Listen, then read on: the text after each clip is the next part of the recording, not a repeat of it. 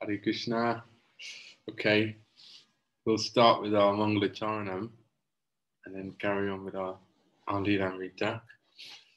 Om Jnana Timirandasya Gyananjana Salakaya Chakshurun Militam Yena Tasmai Shri Gurave Namaha Shri Chaitanya Manobishtam Stapitam Yena Bhutale Swayam Rupa Kadamayam Tadati Swapadantikam Vandeham Shri Guru Shri Padakamalam Shri Gurun Vaishnavamstra Shri Rupam Sagajatam Sagana Ragunatam Vitam Tam Sajivam Sadvaitam Savadutam Parijana Sahitam Krishna Chaitanya Devam Shri Radha Krishna Padam Sahagana Lalita Shri Visakanvitamscha He Krishna Karuna Sindhu Dinabandho Jagapate Gopesha Gopika Kanta Radha Kanta Namostute Tapta Kanchana Gorange Radhe Vrindavaneshwari Vrishabhanu Sute Devi Pranamami Hari Priye Vanchakalpatarubhyascha Kripa Sindhu Bhaevacha Patitanam Pavanebhyo Vaishnavebhyo Namo Namaha Shri Krishna Chaitanya Prabhu Nityananda Shri Advaita Gadadhara Shri Vasadi Gaura Bhaktavinda Hare Krishna Krishna Krishna Hare Hare Hare Rama Rama Rama Hare Hare Nama Om Vishnu Padaya Krishna Prestaya Bhutale Srimati Bhaktivedanta Swaminiti Namine Namaste Saraswati Deve Gauravani Prajarine Nirvisesa Sunyavadi Paschatari Jatarine.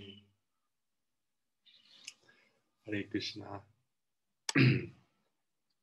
So we're on chapter 19 and I had to check in the book to see where we are, but I think it starts with the name. It's Steve talking, I remember. That's not the one. A bit further on.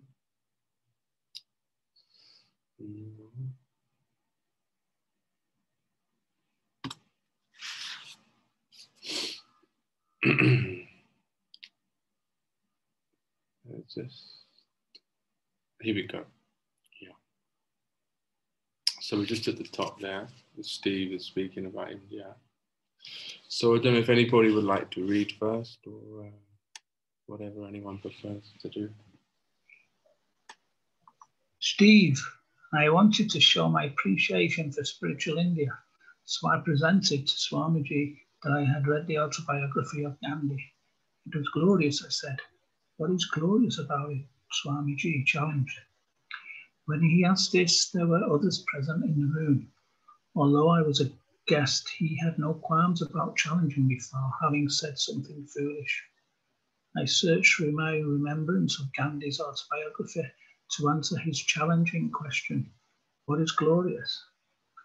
I began to relate at one time Gandhi as a child, although raised as a vegetarian, was introduced by some of his friends to eat meat, and that night he felt that a lamb was howling in his belly.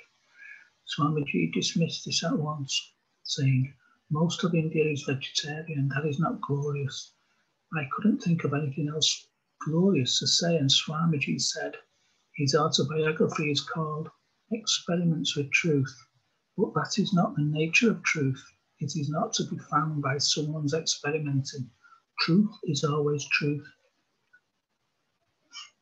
Although it was a blow to my ego, being exposed and defeated by Swamiji seemed to be a gain for me. I wanted to bring before him many different things for his judgment, just to see what he had to say about them. I showed him the paperback edition of the Bhagavad Gita that I was reading and carrying in my back pocket. He perused the back cover.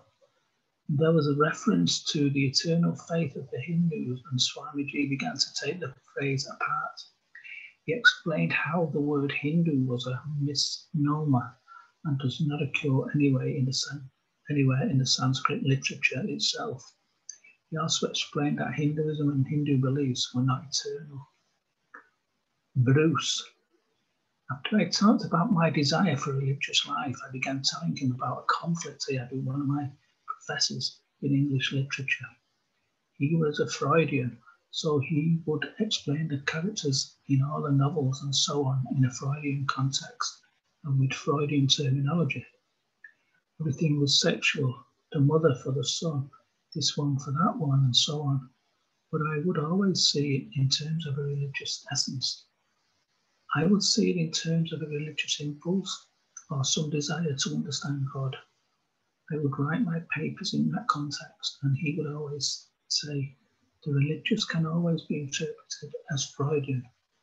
So I didn't do very well in the course. I was mentioning this to the Swami, and he said, your professor is correct. I was surprised. I'm going to an Indian Swami, and he is saying that the professor was correct, that everything is based on sex and not religion. This kind of pulled the rug out from under me when he said that. Then he qualified what he'd said. He explained that in the material world, everyone is operating on the basis of sex. Everything that everyone is doing is being driven by the sex impulse. So, he said, Freud is correct. Everything is on the basis of sex. Then he clarified what material life is and what spiritual life is. Spiritual life, there is a complete absence of sex desire. So this had a profound effect on me. He wasn't confirming my old sentimental ideas, but he was giving me new ideas. He was giving me his instructions, and I had to accept them. Talking to the Swami was very nice. I found him completely natural, and I found him to be very artistic. The way he held his head, the way he enunciated his words, very dignified, very gentlemanly. The boys found Swamiji not only philosophical, but personal also. Steve, a few nights later, I went to see the Swami and he told me I was reading his book. One thing that had especially caught my attention was a section where the author of Srimad Bhagavatam, Vyasadeva, was admitting that he was feeling despondent. Then his spiritual master Narada explained that his despondency had come because he had written so many books. He had neglected to write in such a way as to fully glorify Krishna. After hearing this, Vyasadeva compiled the Srimad Bhagavatam. When I read this, I identified with the fact that Vyasadeva was a writer because I considered myself a writer also, and I knew that I was also despondent. This was very interesting about the author Vyasadeva, I said. He wrote so many books, but still he was not satisfied because he had not directly praised Krishna. Although I had very little understanding of Krishna consciousness, Swamiji opened his eyes very wide, surprised that I was speaking on such an elevated subject from the Srimad Bhagavatam. He seemed pleased. Chuck. I had come by in the afternoon and Swamiji had given me a plate of prasadam, so I was eating and a chili burned my mouth. Swamiji said, is it too hot? Yes, I said, so he brought me a tiny teacup with some milk. Then he took some rice off my plate and took a piece of banana and crushed it all up together with his fingers and said, here, eat this. It will kill the action of the chilies. Bruce. There wasn't anything superficial about him. Nor was he ever contrived, trying to make some impression. He was just completely himself. In the Swami's room, there was no furniture, so we ate on the floor. And I found this to be very attractive and simple. Everything was so authentic about him. Uptown, at another Swami's place, we had sat on a big stuffed living room chairs, and the place had been lavishly furnished. But here was a downtown Swami wearing simple cloth robes. He had no business suit on. He wasn't covering up a business suit with those saffron robes, and he wasn't affected as the other Swami was.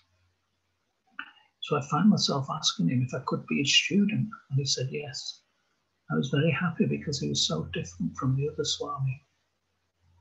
With the Uptown Swami, I was wanting to become his student because I wanted to get something from him. I wanted to get knowledge.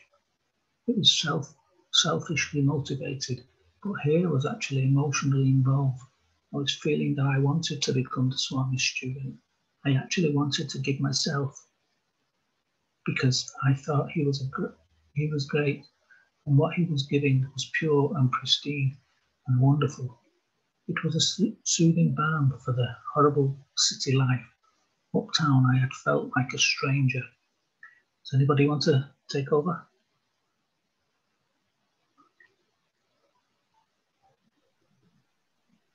On one occasion, our conversation had turned to my previous trip to India in 1962, and he began talking about how much it meant to me, how much it moved me.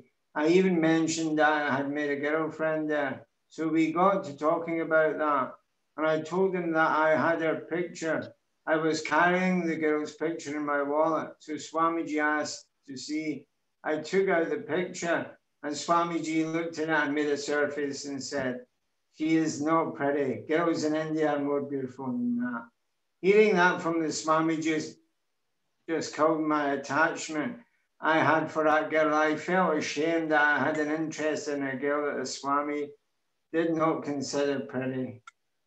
I don't think I ever looked at that photograph again, and certainly I never gave her another thought.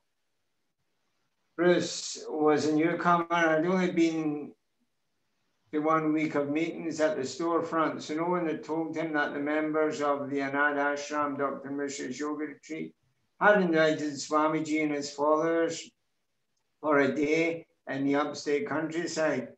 Bruce had just arrived at the storefront one morning when he heard someone announce that Swami is leaving, and Prabhupada came out of the building and stepped into the car. In a fit of anxiety, Bruce thought that Swami was leaving them for good for India. No, Howard told him, "We're going to the yoga ashram in the country." But the other car had already left, and there was no room for Swamiji's car. Just then, Steve showed up. He had expected the boys to come by his apartment to pick him up. Then both had missed the ride. Bruce phoned a friend up in the Bronx and convinced him to drive them up to Anand Ashram. But when they got to Bruce's friend's apartment, the friend had decided he didn't want to go. Finally, he lent Bruce's car, and Swamiji's two followers set out for Ananda Ashram. By the time they arrived, Prabhupada and his group were already taking prasadam, sitting around a picnic table beneath the trees. Ananda Ashram was a beautiful place with sloping hills and lots of trees and sky and green grass and a lake. The two latecomers came walking up to Swamiji, who had seated like a father of a family at the head of the picnic table. Keith was serving from a big wok onto the individual plates. When Prabhupada saw his two stragglers, he asked him to sit next to him. Keith served. Prabhupada took Steve's chapati and helped it up with the amount of sugar, and Steve munched on bread and sugar while everyone laughed. Prabhupada began talking somehow about lion tamers, and he recalled that once at a fair he had seen a man wrestling with a tiger, rolling over and over with it down a hill. The boys, who rarely heard Swamiji speak anything but philosophy, were surprised. They were delighted city kids taking to the country by their guru and having a good time. "Steve, I was walking with Swamiji across a long, gentle slope. I wanted him to see and approve a picture of Radha and Krishna I had found in a small book, Narada Bhakti Shastra. I had planned to get a color reproduction of it and to give each of his followers. So as we were walking across the grass, I showed him the picture and asked him whether it was a nice picture of Radha and Krishna for reproduction. He looked at the picture, smiled, nodded, and said yes. Bruce, I walked with Swamiji around the grounds. All the others were doing something else, and Swamiji and myself were walking alone. He was talking about building a temple there."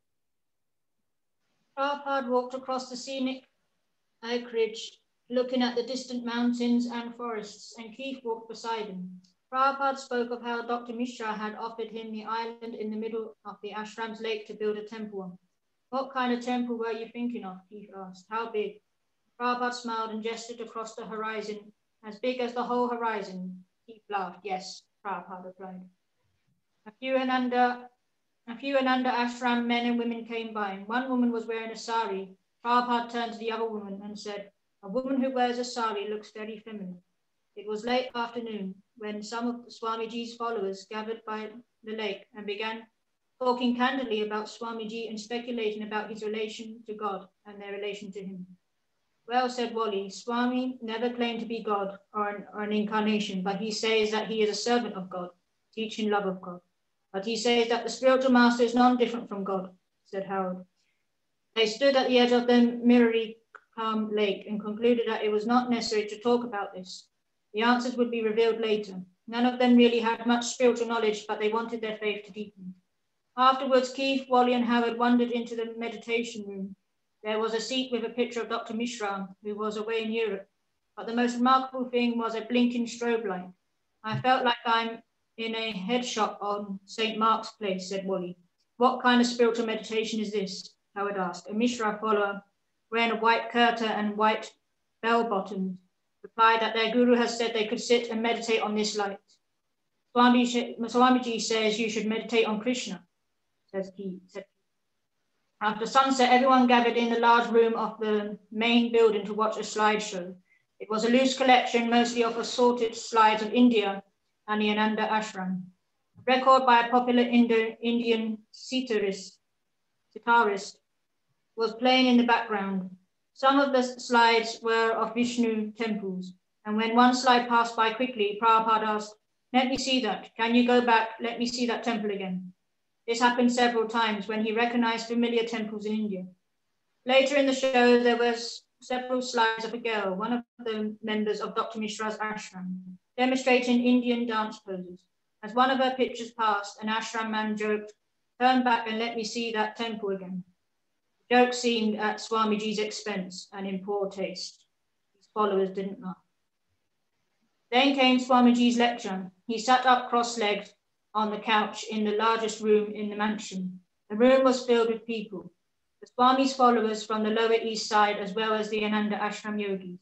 Sitting on the floor or standing along the walls and in the doorway, he began his talk by criticizing democracy. He said that because people are attached to sense gratification, they vote for a leader who will fulfill their own lust and greed. And that is their only criterion for picking a leader. He went on for 45 minutes to explain about the importance of Krishna consciousness, his reel-to-reel tape recorder moving silently.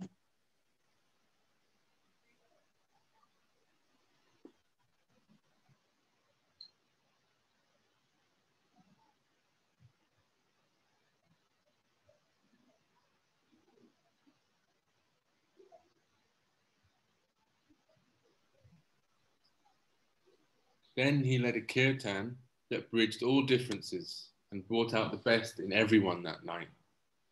Several nights before, in his apartment on 2nd Avenue, Prabhupada had taught his followers how to dance.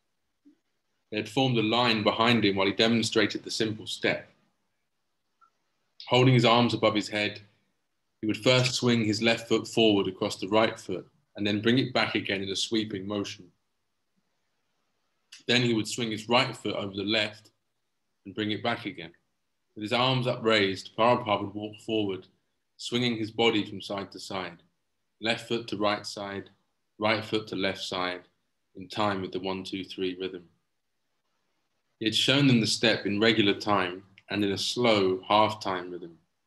Keith had called it the Swami step, as if it were a new ballroom dance.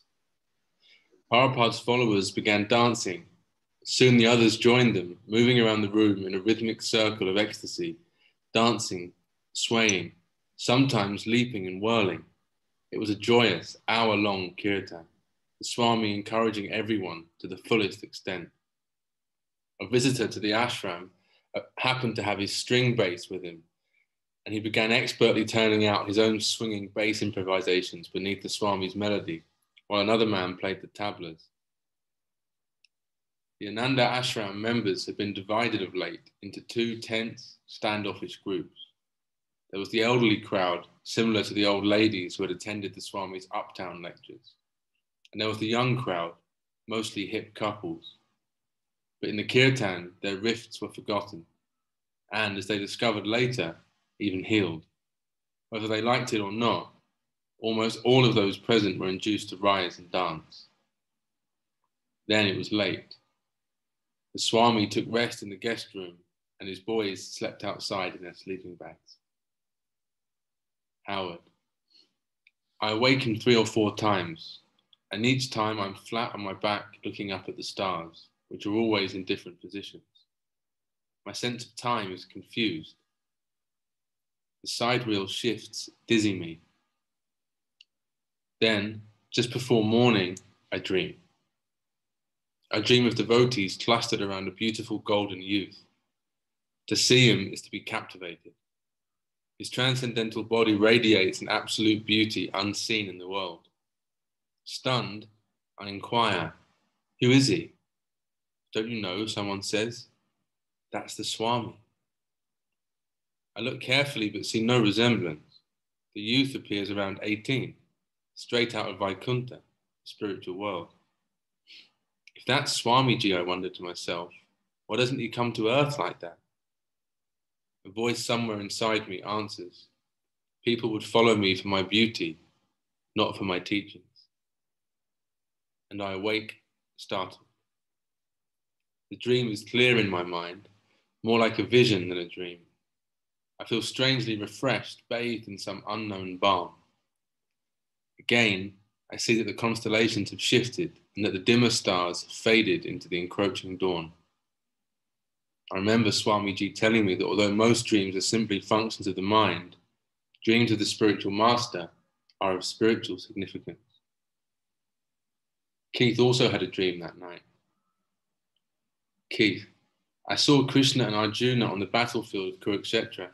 Arjuna was inquiring from Krishna and Krishna was reciting the Bhagavad Gita to him. Then that picture phased out and the images changed. And there was Swamiji, and I was kneeling in front of him, and the same dialogue was going on. I had the understanding that now is the time, and Swamiji is presenting the same thing as Krishna, and we are all in the position of Arjuna. The dream made it very clear that hearing from Swamiji was as good as hearing from Krishna.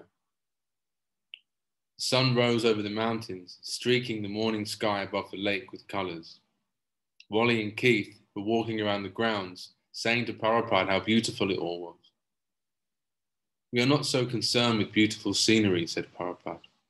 We are concerned with the beautiful one who has made the beautiful scenery. Later, Prabhupada sat next to Bruce in the Volkswagen returning to the city. The car went winding around on a ribbon of smooth black mountain road with lush green forests close in and intermittent vistas of mountains and expansive sky. It was a rare occasion for Bruce to be driving Prabhupada in a car. Because none of the Swami's boys had cars, they would always travel by bus or subway. It seemed fitting for the Swami to have a car to ride in. But this was only a little Volkswagen, and Bruce winced whenever they hit a bump and it jostled Prabhupada. As they wound their way on through the mountains, Bruce recalled something he had read in a book by Aldous Huxley's wife about the best places for meditation. One option had been that the best place to meditate was by a large body of water because of the negative ions in the air. And the other opinion was that it was better to meditate in the mountains because you are higher up and closer to God. Is it better for spiritual realization to meditate in the mountains? Bruce asked. Prabhupada replied, this is nonsense. There is no question of better place. Are you thinking that God is up on some planet or something and you have to go up high? No, you can meditate anywhere. Just chant Hare Krishna. After some time, the drive became tiring for Prabhupada and he dozed, his head resting forward. Bruce walked with Swamiji up to his apartment, opening the door for him, adjusting the window as he liked it, and preparing things in his room, as if he were the Swami's personal servant. Prabhupada settled back into his Second Avenue apartment, feeling pleased with the visit to Ananda Ashram. The kirtan had been successful, and one of Dr. Mishra's foremost students had commented that he was impressed by Prabhupada's followers. Simply by chanting, they seemed to be achieving an advanced level of yoga discipline. whereas we have more difficulty with all our postures and breath control. The United States' recently increased involvement in Vietnam was creating an increase of opposition to the war. On July 29th, American planes had bombed North Vietnam's two major population centers, Hanoi and Haiphong, an escalation which brought expressions of regret from several allied countries, including Canada, France, and Japan. United Nations Secretary General U Thant openly criticized America's policy in Vietnam. Further oppositions to the war ranged from the US Senate down to newly formed pacifist groups, and dissenters held peace marches, sit-ins, and rallies in protest of the war and draft. Religious protest was held by Pope Paul VI, and the World Council of Churches decried America's involvement in Vietnam and called for a halt in the fighting as the most effective step towards negotiation. On August 6th, the anniversary of the bombing of Hiroshima, there were demonstrations in many major American cities, including a peace vigil at the United Nations headquarters in New York. On August 31st, there would be another 2-week peace vigil before the United Nations General Assembly building, and Mr. Larry Bogart had invited Prabhupada and his followers to open the vigil of praying for peace. Larry Bogart, who worked at the United Nations headquarters, had become friends with the Swami and had volunteered his help by arranging to print stationery for the International Society for Krishna Consciousness. The letterhead was designed by James Green with a sketch of Radha and Krishna, and Mr. Bogart's name also appeared on the stationery at the head of the list of ISKCON trustees. Prabhupada accepted Mr. Bogart's invitation to the peace vigil. Prabhupada saw it as an opportunity to publicly chant Hare Krishna, so he was glad to attend. He announced to his congregation that Monday the 31st, instead of the usual morning class at 6:30, everyone should meet at the United Nations headquarters for a special kirtan. August 31st. Some met at the storefront and went by bus, carrying cartels, a tambourine, and the Swami's bongo. Swamiji rode with a few of his followers in a taxi. The typical dress of his followers consisted of well-worn sneakers, black pants or blue jeans, and t-shirts or button-down sports shirts. Traveling uptown in the early morning put the boys in a light-hearted spirit, and when they saw Swamiji at the UN in his flowing saffron robes, they became inspired. Swamiji began the chanting, but right away the peace vigil organizers stepped in and asked him to stop. This was a silent vigil, they said, and it should have prayerful, non-violent silence. The boys were crushed, but Swamiji accepted the restriction and began silently chanting on his beads. A dignitary stood up before the assembly and made a short speech in which he mentioned Gandhi, and then he turned to Prabhupada and indicated that he could now speak about peace. Standing erectly, the UN skyscraper looming behind him, Swamiji spoke in a soft voice. The world must accept that God is the proprietor of everything and the friend of everyone, he said. Only then can we have real peace. Mr. Bogart had scheduled the Swami for 2 hours of silent prayer. Prabhupada had the devotees sit together and softly chant japa until their 2 scheduled hours were up. Then they left.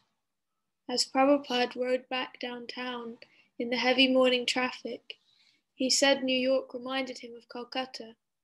Amid the start and stop motion and noise of the traffic, he explained, we have nothing to do with the peace vigils. We simply want to spread this chanting of Hare Krishna, that's all. If people take to this chanting, peace will automatically come.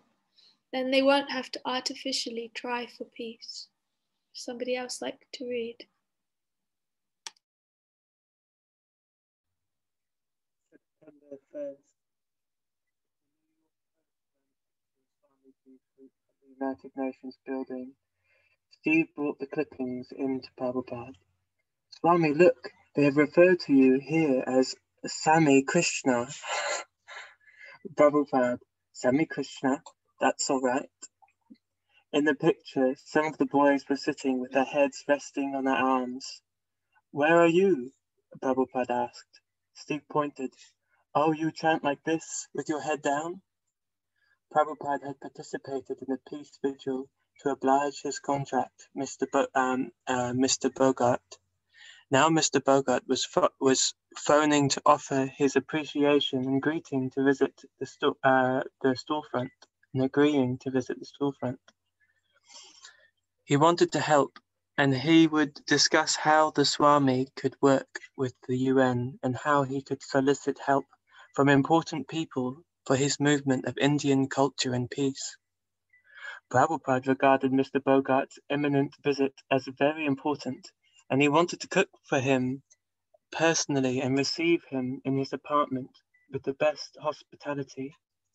When the day arrived, Prabhupada and Keith cooked together in the small kitchen for several hours, making the best Indian delicacies. Prabhupada posted Stanley downstairs and told him not to allow anyone to come up while he was cooking the feast for Mr. Bogart. Stanley assented, blinking his eyes with his far-off, saintly look. Stanley stationed himself downstairs in the storefront. A few of the boys were there, and he told them, "You can't go up to see the Swami. No one can." About 12 noon, Larry Bogart arrived, pale, elderly, and well-dressed by the Lower East Side standards.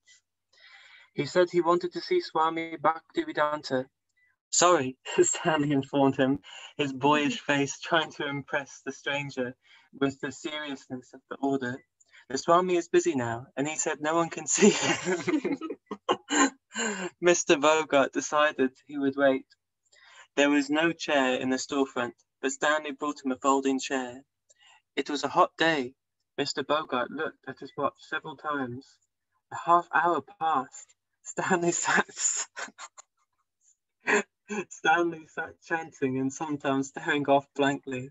After an hour, Mr. Bogart asked if he could see the Swami now. Stanley assured him that he could not, and Mr. Bogart left in a huff. Upstairs, Swamiji had become anxious, wondering why Mr. Bogart had not arrived. Finally, he sent Keith downstairs, and Stanley told him about the man he had turned away. What? Keith exploded. But that was... Within moments, Swamiji heard what had happened. He became furious. He came down to the storefront. You fool! You silly fool! He turned and angrily rebuked everyone in the room, but mostly Stanley. No one had ever seen the Swami so angry. Then Swami walked away in disgust and returned to his apartment. Stanley had been going off the deep end for some time, and now he became even more abstracted in his behaviour. Stanley's mother knew her son had been troubled for years, and she had therefore requested Prabhupada to keep a very close watch on him. But now the boy deteriorated in his responsibilities and stopped cleaning the kitchen and storefront. He would stand alone looking at something. He was gloomy and sometimes spoke of suicide, and he stopped chanting regularly. The boys didn't know what to do, but they thought perhaps he should be sent home to his mother. One day Stanley went up to see the Swami. He came in and sat down. Prabhupada, yes? Stanley, may I have $50? Prabhupada, why? Prabhupada used to handle all the money himself, so when his boys needed something, even if it were only 25 cents to the bus, they had to see Swami. He was never wasteful. He was so frugal that whenever he received a letter, he would carefully tear the envelope apart and use the reverse side as writing paper. So he wanted to know why Stanley wanted $50. Stanley replied in a small voice, "Oh, I want to purchase some gasoline and set myself on fire." Prabhupada saw Chuck at the doorway and told him to call Bruce at once. Bruce quickly came up and sat with Prabhupada and Stanley. Prabhupada told Bruce, whom he had recently appointed to handle petty cash, to give Stanley $50, and he had Stanley repeat why he wanted the money. But Swamiji, Bruce protested, we don't have that much money. There you see, Stanley, Prabhupada spoke very calmly. Bruce says we don't have the money. Then they phoned Stanley's mother. Later, Prabhupada said that because Stanley had asked for $50 for gasoline, which cost only 35 cents, he could therefore understand Stanley was crazy. Keith was cooking lunch in the kitchen as usual, but today Swamiji was standing by the kitchen stove watching his pupil. Keith paused and looked up from his cooking. Swamiji, could I become your disciple? Yes, Prabhupada replied. Why not? Your name will be Krishna Das. This simple exchange was the first request for discipleship, and Prabhupada's first granting of initiation. But there was more to it than that. Prabhupada announced that he would soon hold an initiation. What's initiation, Swamiji? One of the boys asked, and Prabhupada replied, I will tell you later. First, they had to have beads. Keith went to Tandy's leather company and bought half-inch wooden beads and cord to string them on. It was much better, Swamiji said, to count on beads while chanting. A strand of 108 beads to be exact. This employed the sense of touch, and like the Vaishnavas of India, one could count how many times one chanted the mantra. Some devotees in India had a string of more than 1,000 beads, he had said, and they would chant through them again and again. He taught the boys how to tie a double knot between each of the 108 beads. The number 108 had a special significance. There were 108 Upanishads, as well as 108 principal gopis, the chief devotees of Lord Krishna. The initiates would be taking vows, he said, and one vow would be to chant a prescribed number of rounds on the beads each day. About a dozen of Swamiji's boys were eligible, but there was no strict system for their selection. If they wanted to, they could do it.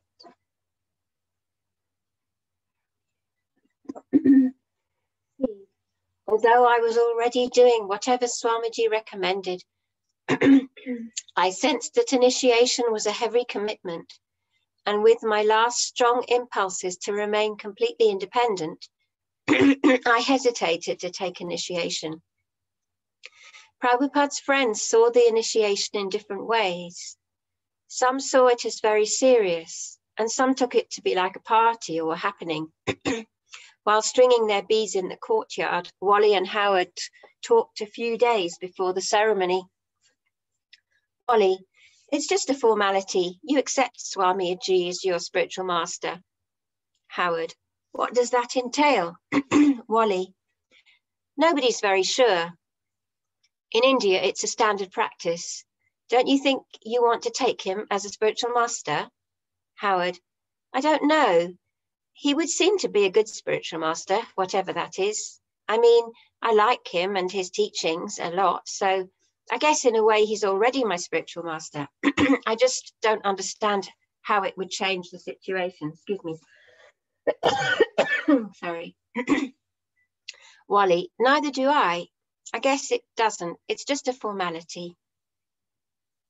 September 8th. Janmashtami Day, the appearance day of Lord Krishna. 1 year before, Prabhupada had observed Krishna's birthday at sea, aboard the Jaladuta, just out of Colombo. Now, exactly 1 year later, he had a small crew of Hare Krishna chanters.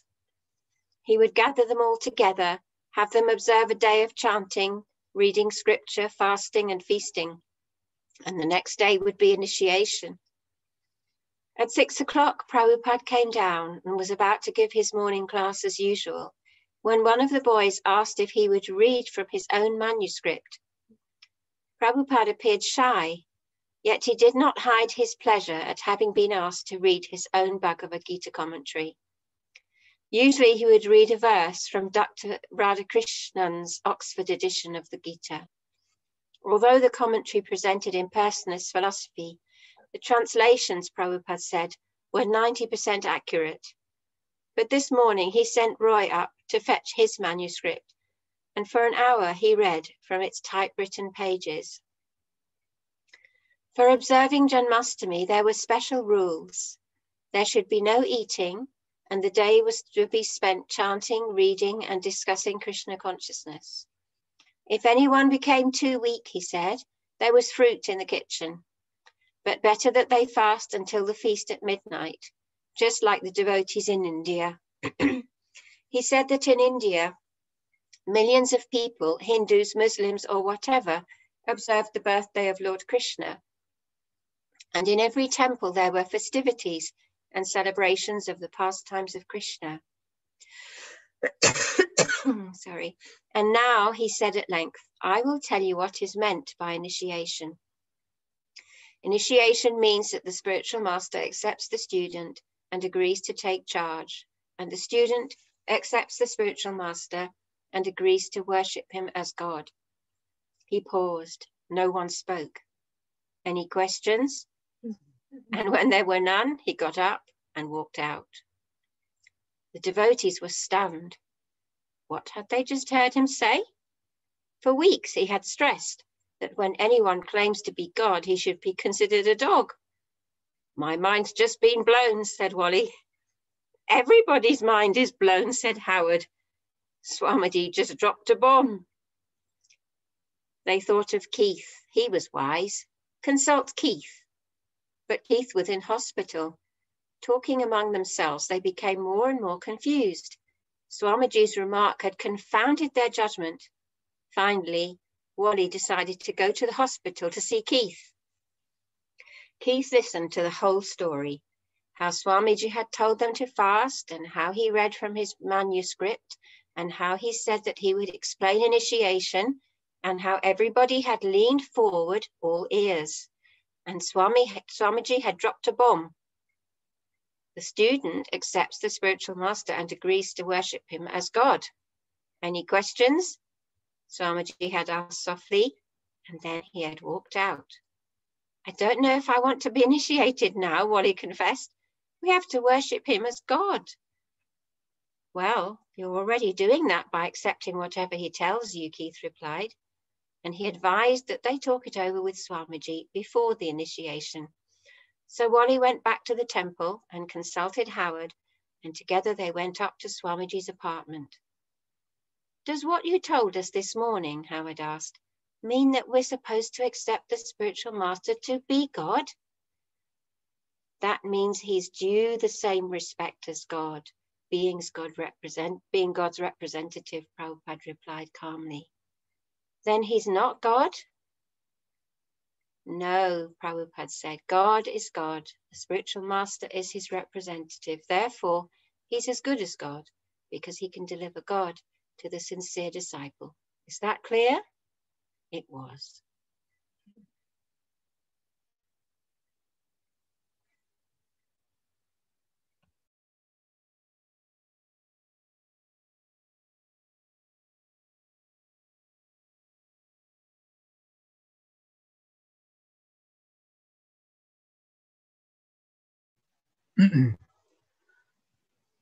I'll just get rid of the pictures on the right. It was a mental and physical strain to go all day without eating. Jan was restless. She complained that she couldn't possibly stay any longer, but had to go take care of her cat. Prabhupada tried to overrule her, but she left anyway. Most of the prospective initiates spent several hours that day stringing their shiny red wooden beads. Having tied one end of the string to a window bar or a radiator, they would slide one bead at a time up the string and knot it tightly, chanting one mantra of Hare Krishna for each bead. It was devotional service, chanting and stringing your beads for initiation. Every time they knotted another bead, it seemed like a momentous event. Prabhupada said that devotees in India chanted at least 64 rounds on beads a day, saying the Hare Krishna mantra once on each of the 108 beads constituted one round. His spiritual master has said that anyone who didn't chant 64 rounds a day was fallen. At first, some of the boys thought that they would also have to chant 64 rounds, and they became perplexed. That would take all day. How could you go to a job if you had to chant 64 rounds? How could anyone chant 64 rounds? Then someone said Swamiji had told him that 32 rounds a day would be a sufficient minimum for the West. Wally said he had heard Swamiji say 25. but even that seemed impossible. Then Prabhupada offered the rock bottom minimum, 16 rounds a day without fail. Whoever got initiated would have to promise.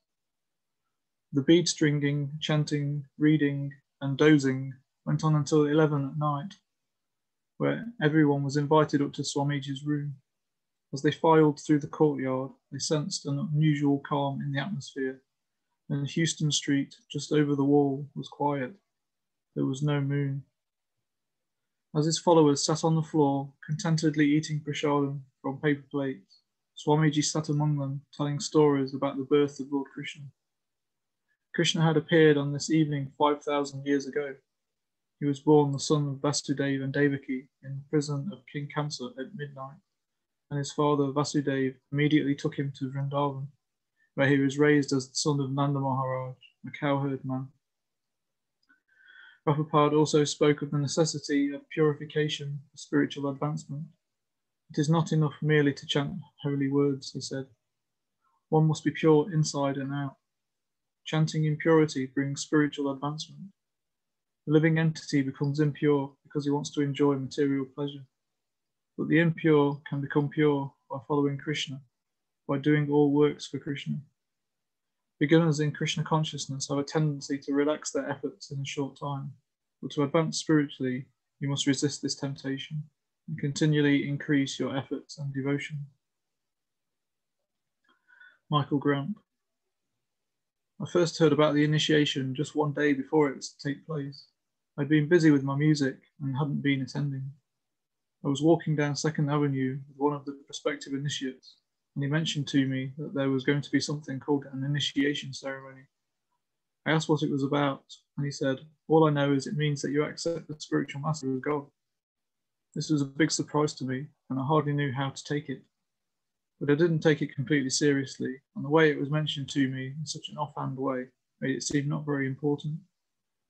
He asked me very casually whether I was going to be involved, and I, also being very casual about it, said, "Well, I think I will. Why not? I'll give it a try." Jan didn't think she would make an obedient disciple, and initiation sounded frightening. She liked the Swami, especially cooking with him, but it was Mike who convinced her. He was going, so she should come along with him. Carl Jurgens knew something about initiation from his readings, and he, more than the others, knew what a serious commitment it was. He was surprised to hear that Swamiji was offering initiation, and he was cautious about entering into it. He knew that initiation meant no illicit sex, intoxication, or meat eating, and an initiated disciple would have new responsibilities for spreading the teachings to others. Carl was already feeling less involved since the Swami had moved to 2nd Avenue, but he decided to attend the initiation anyway. Bill Epstein had never professed to be a serious disciple. Holding initiation was just another part of the Swami's scene, and you were free to take it seriously or not. He figured it was all right to take initiation, even if you weren't serious. You would try it. Carol Becker was surprised to hear that some people would be taking initiation, even though they had no intentions of giving up their bad habits. She had stopped coming around regularly ever since the Swami had moved, and she felt no desire to ask for initiation. The Swami probably wouldn't initiate women anyway, she figured. Robert Nelson hadn't forgotten the Swami and always liked to help wherever he could. But except for an occasional friendly visit, he had stopped coming. He mostly stayed to himself. He still lived uptown and wasn't into the Lower East Side scene. James Green thought he wasn't pure enough to be initiated. Who am I to be initiated? But the Swami had asked him to bring something over to the storefront. I came, and it was just understood that I was supposed to be initiated, so I thought, why not? Stanley had been chanting regularly again and had come out of his crazy mood. He was sticking with the Swami and his followers. He asked his mother if he could be initiated, and she said it would be all right. Steve wanted more time to think about it. Keith was in the hospital. Bruce had only been attending for a week or two, and it was too soon. Chuck was on a week's vacation from the regulated spiritual life at the temple, so he didn't know about the initiation. No one was asked to shave his head or even cut his hair or change his dress. No one offered Prabhupada the traditional Guru Dakshina, the donation a disciple is supposed to offer as a gesture of his great obligation to his master. Hardly anyone even relieved him of his chores, so Swamiji himself had to do most of the cooking and all the preparations for the initiation. He was perfectly aware of the mentality of his boys, and he didn't try to force anything on anyone. Some of the initiates didn't know until after the initiation, when they had inquired, that the 4 rules, no meat eating, no illicit sex, no intoxication, and no gambling, were mandatory for all disciples. Prabhupada's reply then was, "I'm very glad that you are finally asking me that." I'll stop there. Okay.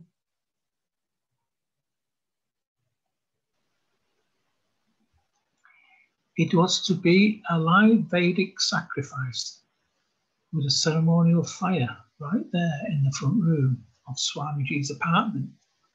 In the center of the room was the sacrificial arena, a platform of bricks 4 inches high and 2 feet square, covered with a mound of dirt. The dirt was from the courtyard and the bricks were from a nearby gutted building. Around the mound were 11 bananas, clarified butter, sesame seeds, whole barley grains, 5 colours of powdered dyes, and a supply of kindling. The 11 initiates took up most of the remaining space in the front room as they sat on the floor, knee to knee, around a sacrificial arena. The guests in the hallway peered curiously through the open door. For everyone except the Swami, this was all new and strange, and every step of the ceremony took place under his direction. When some of the boys had made a mess of trying to apply the Vaishnav tilak to their foreheads, Prabhupada patiently guided his finger up their foreheads, making a neat, narrow V. He sat before the mound of earth, looking out at his congregation. They appeared not much different from any other group of young hippies from the Lower East Side, who might have assembled at any number of happenings, spiritual, cultural, musical, or whatever. Some were just checking out a new scene. Some were deeply devoted to the Swami, but everyone was curious. He had requested them to chant the Hare Krishna mantra softly throughout the ceremony, and the chanting had now become a continual drone, accompanying his mysterious movements as head priest of the Vedic rite. He began by lighting a dozen sticks of incense. Then he performed purification with water, taking a spoon in his left hand. He put 3 drops of water from a goblet into his right and sipped the water. He repeated the procedure 3 times. The 4th time he did not sip, but flipped the water onto the floor behind him. He then passed the spoon and goblet around for the initiates who tried to copy what they had seen. When some of them placed the water in the wrong hand or sipped it the wrong way, Swamiji patiently corrected them. Now he said, "Repeat after me," and he had them repeat 1 word at a time, a Vedic mantra of purification.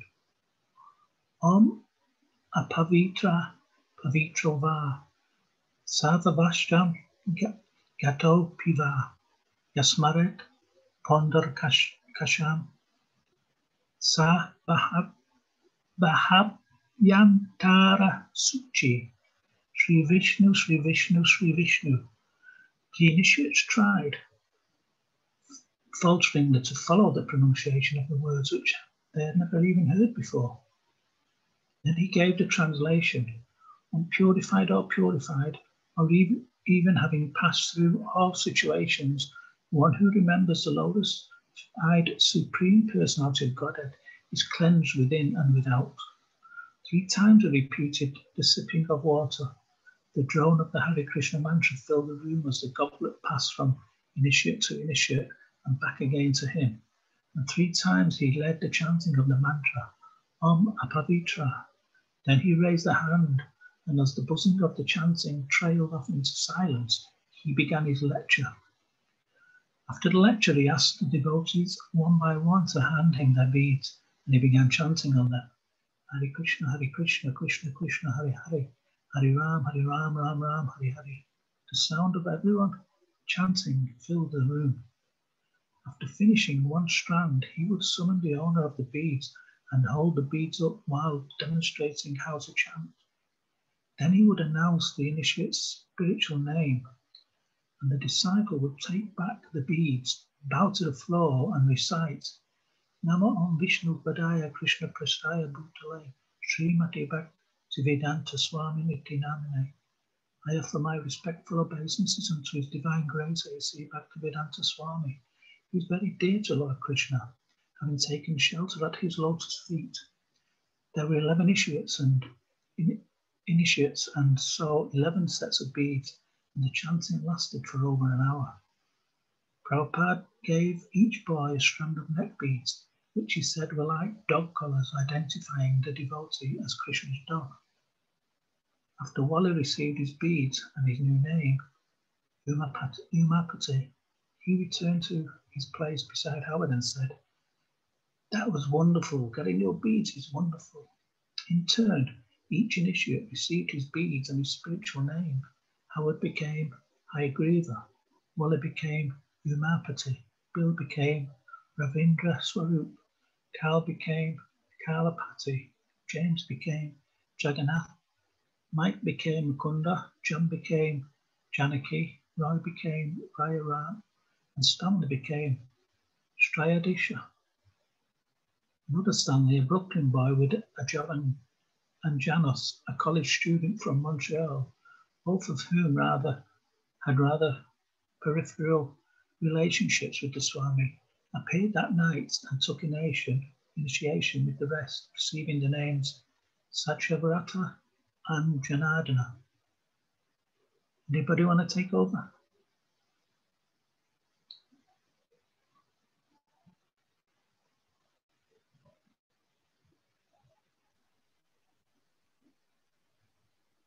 When the Swamiji began the fire sacrifice by sprinkling the coloured dyes across the mound of earth before him, with fixed attention, his congregation watched each mysterious move as he picked up the twigs and wooden splinters, dipped them into the clarified butter, lit them in a candle flame, and built a small fire in the centre of the mound. He mixed the sesame seeds, barley, and clarified butter in a bowl, and then passed the mixture around. Each new disciple took a handful of the mixture to offer into the fire.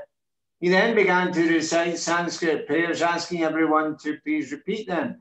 Each prayer ending with the responsive chanting of the word Swaha 3 times. And with Swaha, the initiates would toss some of the sesame barley mixture into the fire. Swamiji kept pouring butter, piling up wood, and chanting more prayers until the mound was blazing. The prayers kept coming, and the butter kept pouring, and the fire got larger, and the room got hotter. After 15 or 20 minutes, he asked each of the initiates to place a banana in the fire. With 11 bananas heaped on the fire, the flames began to die and the smoke thickened. A few of the initiates got up and ran coughing into the other room, and the guests retreated into the hallway, but Swamiji went on pouring the remaining butter and seeds into the fire. This kind of smoke does not disturb, he said. Other smoke disturb, but this kind of smoke does not. Even though everyone's eyes were watering with irritation, he asked that the windows remain closed. So most of the smoke was contained within the apartment and no neighbors complained. Swamiji smelled broadly, rose from his seat before the sacrificial fire, the blazing tongue of Vishnu, and began clapping his hands and chanting Hare Krishna. Placing one foot before the other and swinging from side to side, he began to dance before the fire. His disciple joined him in dancing and chanting. The smoke abated. He had each disciple touch his beads to the feet of Lord Chaitanya and the Panchatattva picture on the table, and finally allowed the windows open. As the ceremony was finishing and the air in the apartment was clearing, Swamiji began to laugh.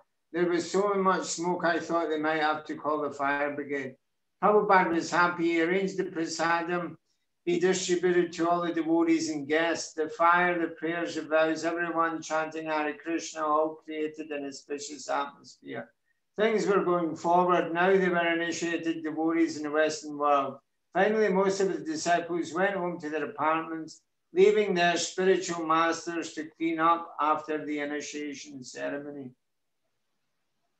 September the 10th, the morning after initiation, Prabhupada sat in his apartment, reading from a commentary on the Srimad Bhagavatam. The large Sanskrit volume lay before him on his desk as he read. He wore horn-rimmed glasses, which changed his demeanor, making him look extremely scholarly. He wore eyeglasses only for reading, and this added to the visual impression that he had now gone into a deep professional meditation. The room was quiet, and brilliantly mid-morning sunlight shone warmly through the window. Suddenly someone knocked on the door. Yes, come in. He looked up, removing his glasses, as Mike and Jan, now Mukunda and Janaki, opened the door, peering in. He had asked to see them. Yes, yes, come in, he smiled, and they walked in and closed the door behind them. Two voracious young Americans. From his expressive eyes, he seemed to be amused. They sat down before him, and Prabhupada playfully addressed them by their new initiated names. So, are you living together? But now you have taken serious vows of initiation. So what will you do about it? Well, Mukunda seemed puzzled. Isn't there any love in Krishna consciousness? Swamiji nodded. Yes. So I'm saying, why don't you get married?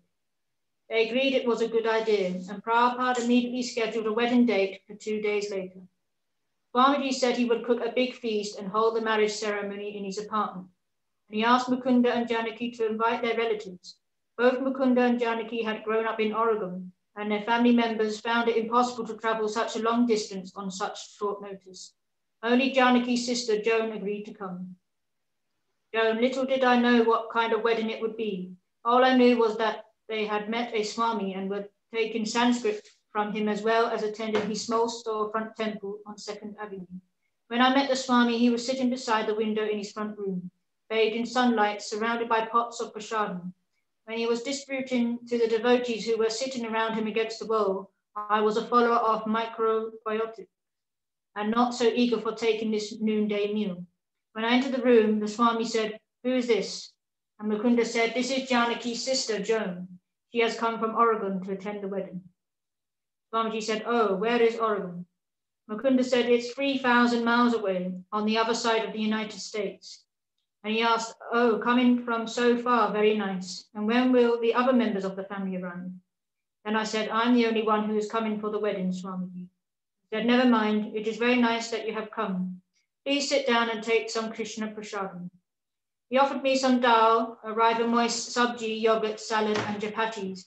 But because I was a devotee of microbiotics, all of this prasadam was very unpalatable to me. Practically speaking, it was sticking in my throat the whole time. But I remember looking over at the radiant and beautiful person who was so eager for me to take this prasadam that he had prepared. So I took it all, but in my mind, I decided this would be the last time I would take this luncheon with the devotees. At any rate, somehow I finished the meal, and Swamiji, who had been looking over at me, said, "You want more, you want more?" And I said, "No, thank you, I'm so full." It was very nice, but I can't take any more. So finally the prasadam was finished, and they were all getting up to clean, and Swamiji commented that he wanted to see Mukunda, Janaki, and myself for making preparations for the wedding the next day. So when we were all there sitting in the room with him, the Swami reached over into the corner where there was a big pot with crystallized sugar syrup sticking to the outside.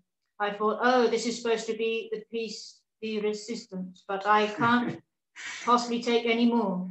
But he reached his hand into the pot anyway and pulled up a huge, round, dripping gulab jamun. I said, "Oh no, I'm so full I couldn't take any." And he said, "Oh, take, take." And he made me hold out my hand and take it. Well, by the time I finished the gulab jamun, I was fully convinced that this would be the last time I would ever come there. Then he began explaining how in the Vedic tradition, the woman's side of the family made lavish arrangements for the wedding. Since I was the only member of the family who had come to assist, I should come to the next day and help him make the wedding feast. The next morning at night, while Janaki was decorating the room for the fire sacrifice, stringing leaves and flower garlands across the top of the room, I went upstairs to meet Swamiji. When I arrived, he immediately set me out shopping with a list, 5 or 6 items to purchase. One of those items was not available anywhere in the markets, although I spoke to so many shopkeepers. When I came back, he asked me, "You have obtained all the items on the list?" I said, "Well, everything except for one." He said, "What is that?" I said, "Well, no one knows what Tumar is." He had me wash my hands and sat me down in his front room on the floor with a 5-pound bag of flour, a pound of butter, and a pitcher of water. And he looked down at me and said, "Can you make me a medium soft dough?" I replied, "Do you mean a pastry or pie crust or short crust dough or patty brissi dough? What kind of pastry do you want?" "How old are you?" he said. And I said, "I am 25, Swamiji." "You are 25, he said, and you can't make a medium soft dough. It is a custom in India that any young girl from the age of 5 years is very experienced in making this dough. But never mind, I will show you." So he very deftly emptied the bag of flour and with his fingertips cut in the butter until the mixture had a consistency of coarse meal. Then he made a well in the center of the flour, poured in just the right amount of water, and very deftly and expertly kneaded it into a velvety, smooth, medium soft dough. He then brought in a tray of cooked potatoes, mashed them with his fingertips, and began to sprinkle in spices. Showed me how to make and form potato kachoris, which are fried Indian pastries with spiced potato filling. From 11 until 5 that afternoon, I sat in this one room making potato kachoris. Meanwhile, in the course of the same afternoon, Swamiji brought in 15 other special vegetarian dishes, each one in a large enough quantity for 40 persons, and he had made them single-handedly in his small, narrow kitchen. Somebody want to take over? It was rather hot that afternoon, and I was perspiring. I asked Swamiji, "May I please have a glass of water?" He peeked his head around the door and said, "Go wash your hands." I immediately did so. When I returned, Swamiji had a glass of water for me. He explained to me that while preparing this food for offering to the Supreme Lord, one should not think of eating or drinking anything. So after drinking the glass of water, I went in and washed my hands and sat down. About 2 in the afternoon, I said, "Swamiji, may I have a cigarette?" And he peeked his head around the corner and said, "Go wash your hands." So I did, and when I came back, he explained to me the 4 rules of Krishna consciousness. I continued to make the kachoris, and around 3:30, 4 o'clock, it was extremely warm in the room. And as Swamiji was bringing in one of his preparations, I was wiping my arm and hand across my forehead. He looked down at me and said, "Please go and wash your hands." Again, I did so, and upon returning, he had a moistened paper towel for me. He explained that cooking for Krishna required certain standards of cleanliness and purity that were different than the ones I was accustomed to. About 30 people attended. The decorations were similar to the ones for the initiation a few days before, except that they were more festive and the feast was more lavish.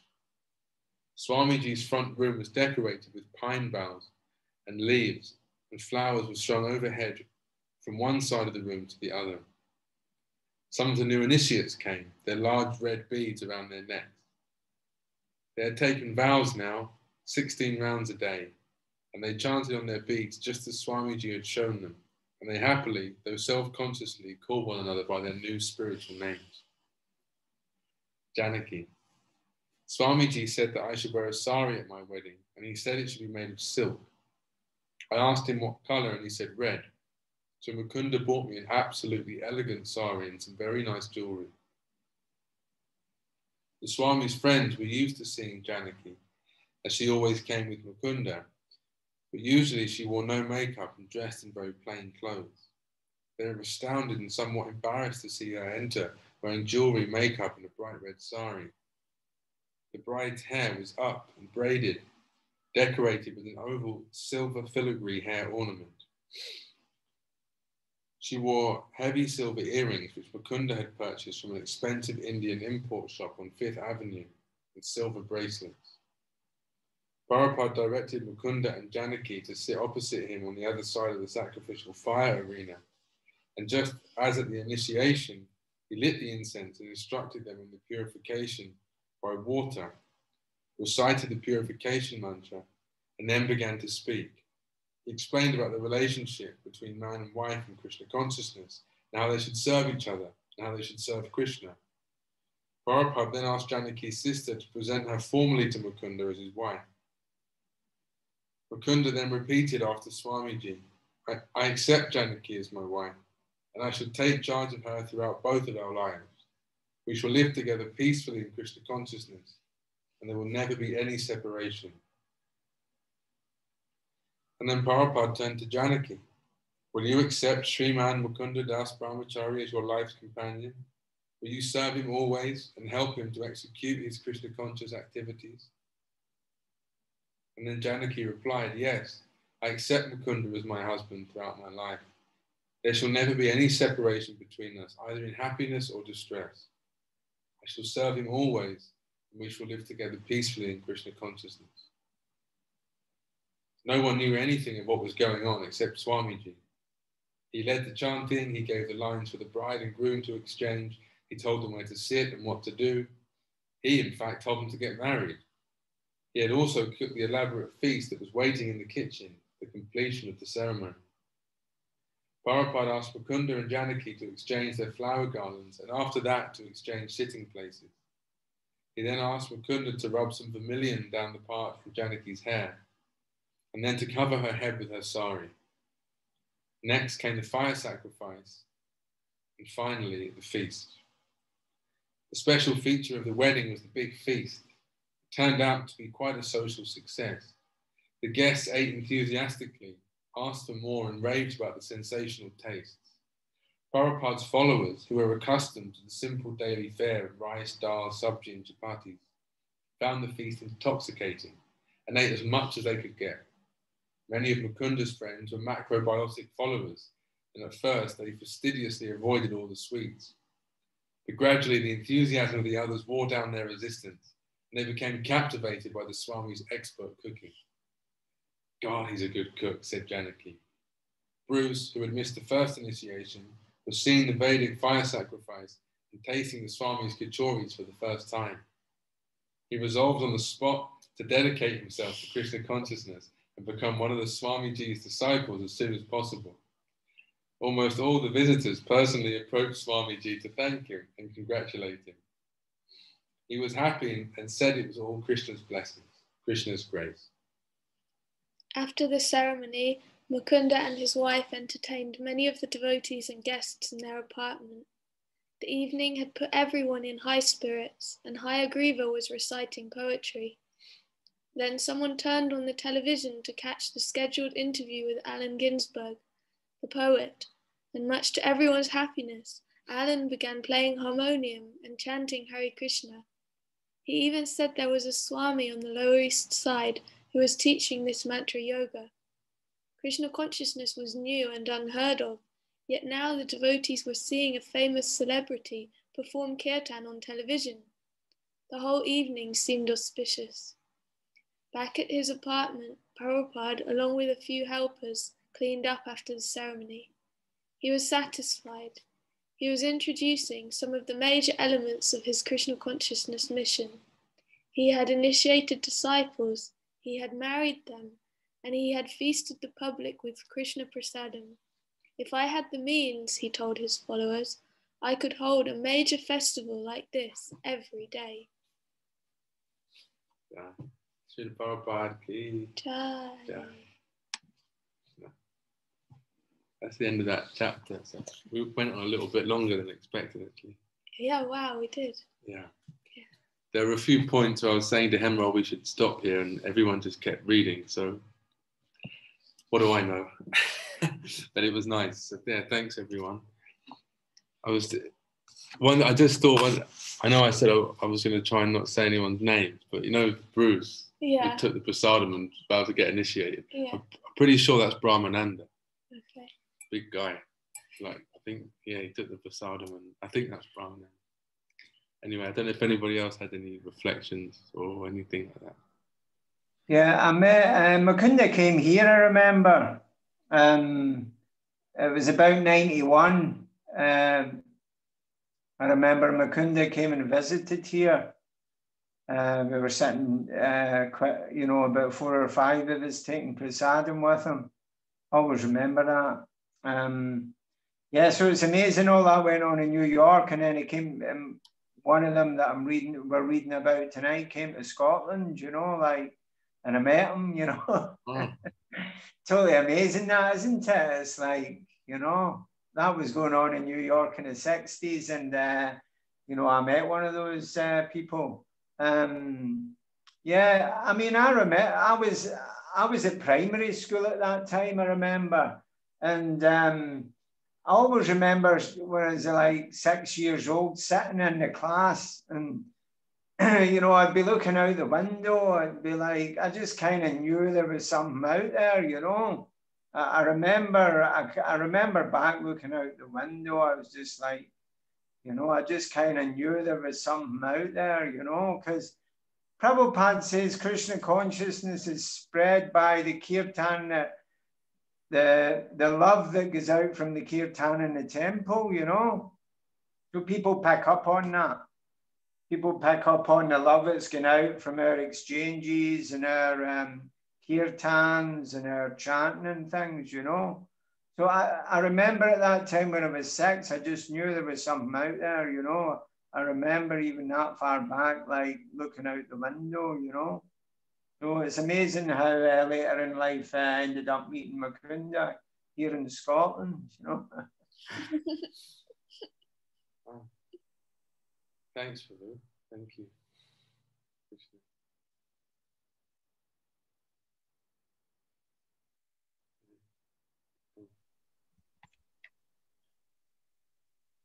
Hare Krishna. This is a kind of a little bit odd in a way, I think, but when we read how when they were initiated and no one brought any Guru Dakshin, they didn't know to do that. And when I went to Srila Prabhupada for my Gayatri initiation, this was in 1975, it was so fast, I didn't know, and I didn't take any Guru Dakshin, and I've always felt so sorry about that. I wish I'd taken him so much, but I think it was quite a surprise to me that I was told to go up to Prabhupada and I had nothing, empty-handed. But it kind of relieves me slightly just to hear that all of them didn't have anything either. We only had our lives to offer. Thank you. Thank you.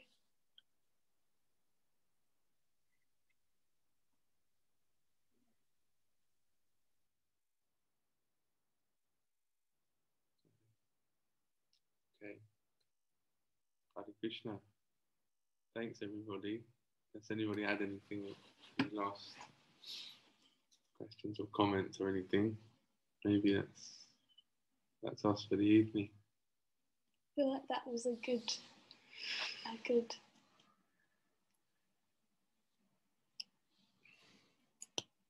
Yeah, it was nice. Yeah, it was perfect. Thank you, everybody. Hare Krishna. Hare Krishna. Srila Prabhupada ki jai. Hare Krishna. Hare Krishna. Bye. See everybody soon. Hari Bol. Hari Bol.